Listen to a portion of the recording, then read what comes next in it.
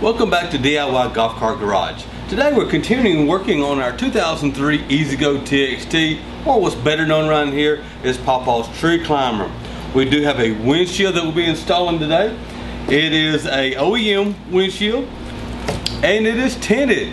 So what we're going to do is I got all the parts laid out. We got the windshield with a protective cover on.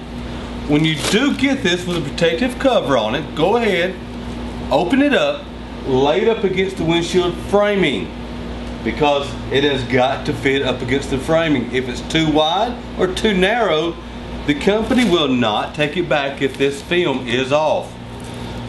Then we got the two clips that go at the very top that snap on. Two clips that go on each side of the bottom portion. We got the rubber bumpers that go towards the top, and the mounting bushing that goes at the bottom through the hole of the frame. What you'll need is a 7/16 ratchet and socket, a number 3 Phillips head, and a light hammer.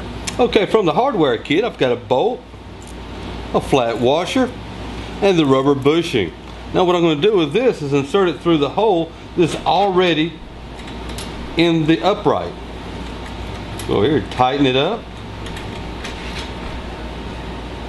Get my 7/16 socket and my Phillips head, and we'll tighten this up. The windshield is actually going to be resting on this. Then all you want to do is just get it good and snug. Don't try to over tighten it. Then we'll do the very same thing to the other side. Okay, now what we're going to do is I have the windshield here. This is the portion that's going to be facing towards the inside of the car. So all I'm doing is pulling back just the edge, and one of these side brackets here, the extrusions, I'll be tapping onto the side.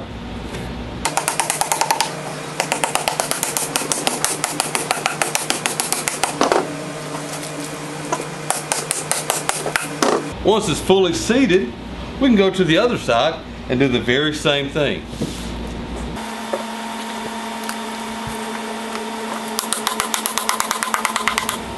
Now that we've got our brackets on, right underneath each bracket on each side is a little notch where it's cut out.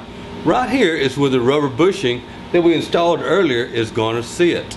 So what we'll do is we'll get the windshield, set it across and right onto that rubber bushing. Once you get your windshield in place right over the rubber bushing, the bracketry here has got an opening with these two areas that stick up. You want to actually pry them apart and then slide it up on to the windshield upright like that. Once you get it started, you can do the same to the other side and then just slowly press it on up like that till it fully completes and engulfs this panel.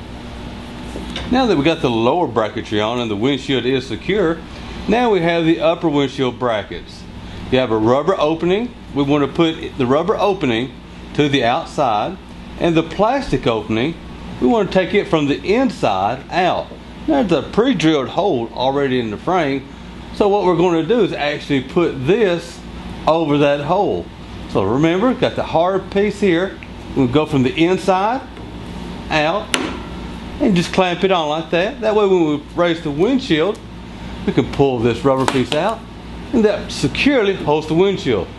Now what I'll do is I'll do this again on the other side, and then once I get this up, I can take this blue plastic covering off. Okay, now that we've got our rubber bushings on, that is a completed windshield installation. It looks a lot better. It's tinted, so when we're out in the sun, it won't be blinding us. Make sure you leave a comment whether you liked this video or you didn't like it, or just leave a comment, but don't forget to subscribe.